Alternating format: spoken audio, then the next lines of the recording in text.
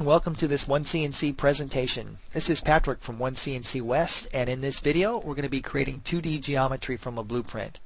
Now please note that I've already created the blueprint on a layer called Print. I also made a brand new layer called Project, and this is the layer we're going to create our geometry on.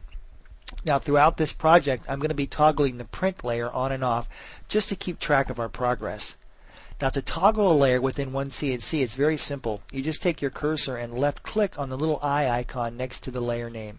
So if I left click that, it hides the layer. If I left click again, it turns the layer back on.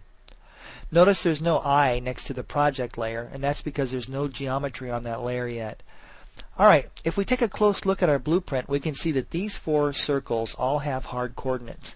So what I suggest we do is create these four circles first, create the lines next, and then finish our project by creating the 2-inch radius fillet. Let's get started. I'm going to hide our print layer by left clicking on the eye there.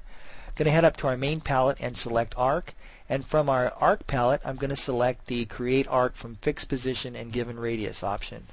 The radius is going to be 4 inches, and the start angle and end angle are set to 360. This just means we're going to get a full 360 degree arc, in other words a circle. Please also note too that within OneCNC all arcs are created from 3 o'clock and are created counterclockwise. So this is 0. We're going to create the arc counterclockwise 360 degrees. We're going to execute that by clicking the OK button. And now we're presented with this dialog box. And this really gives us several options for locating the arc we're going to create. I'm going to use the XY coordinate. Going to type in 0 for the X value. Going to hit the Tab key on my keyboard. You can use Tab or Shift Tab to move backwards and forwards throughout the different fields within your dialog box.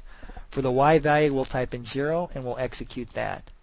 Now once the circle is created, you can shut this dialog box down by clicking the Cancel button, you can click the Close button, or you can simply hit the Escape key on your keyboard. Now let's make this 3-inch radius arc. So we'll go back up to our arc palette and select arc. The radius is going to be 3. We'll click OK. This time though, let's use arc center.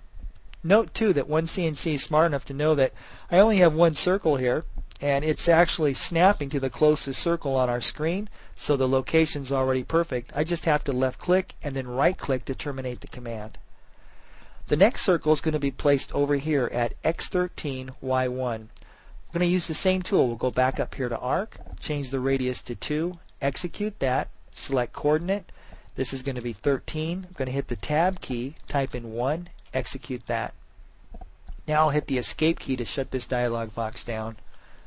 Alright, let's make the little hole that's inside this circle. That's going to have a radius of a 1/2 inch, so we'll use the same tool. Now you could type in 0.5. You've seen me do that so far. But you can also type in fractions. Now really that's a formula, right? 1 divided by 2, but for all intensive purposes that looks like a fraction. Now you can get the results of the fraction or formula just by pressing the equal sign on your keyboard, and OneCNC instantly takes the result of that formula and pushes it in there. We're going to go ahead and click OK and select Arc Center. We'll come over and just left click and then right click to terminate the command. Now let's create this line that's tangent to the circle through an angle of 35 degrees. This is very simple within OneCNC. We're going to click Home, go back and select our line tool, and from the line palette we're going to select angle. Now note that as soon as we select this, OneCNC gives us a prompt down here.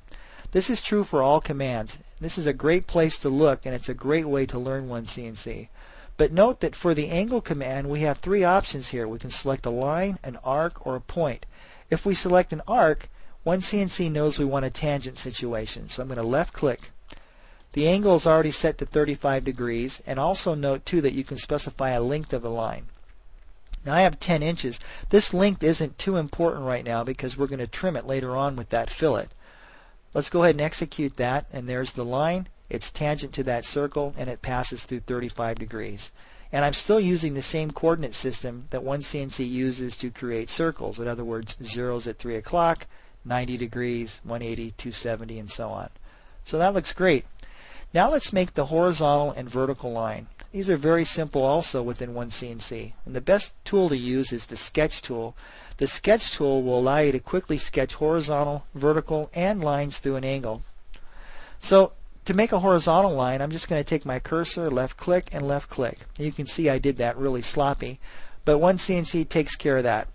it knows based upon the line that I drew that I probably want a horizontal line and maybe I want an angled line, but it gives me those options.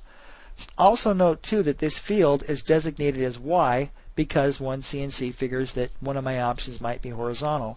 The Y value is going to be 8, and so now I'll click horizontal. So just as fast as I click that, OneCNC creates the horizontal line and it's placed at Y 8 inches. Now let's make this vertical line over here at X15. To do that, just left click. I don't have to be too careful. I do want to come up here and type in 15 and then click the vertical option. And there's the vertical line. Alright, let's create this line now. This next line starts at X2, Y8, and it terminates tangent to this arc. Now to do that, I'm just going to take my cursor and select the universal command. Now note that I'm still within my last sketch tool, correct?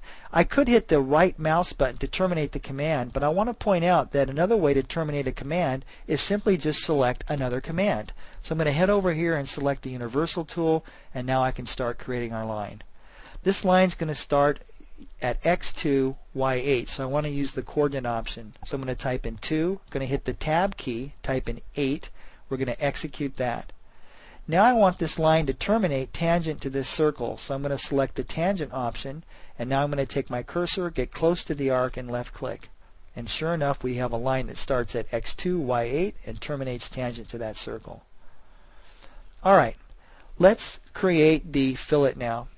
Now remember that arcs and circles are created counterclockwise. So we want to remember that when we're selecting our geometry. I'm going to select the Home button, select Arc, and then select Fillet. Now I'm going to select this arc first, and then I'm going to select the line. And I've selected that in that order because, again, I'm thinking about counterclockwise. The radius of the fillet is going to be 2 inches. I want to trim both entities that I've selected, so I've got both highlighted there. We'll click OK, and then there's the arc.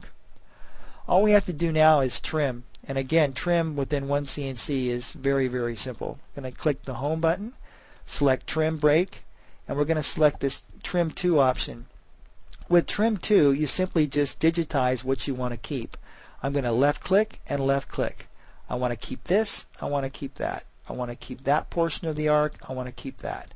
I want to keep that portion of the arc, I want to keep that. I want to keep that, and I want to keep that. Very, very easy. I just hit the right mouse button to terminate that command. Alright, let's match our geometry up with our blueprint and see how we did. I'm going to left click on the icon there, and as I turn our blueprint on and off, I can see that we did a great job. I sure appreciate you watching, and I look forward to seeing you in the next video.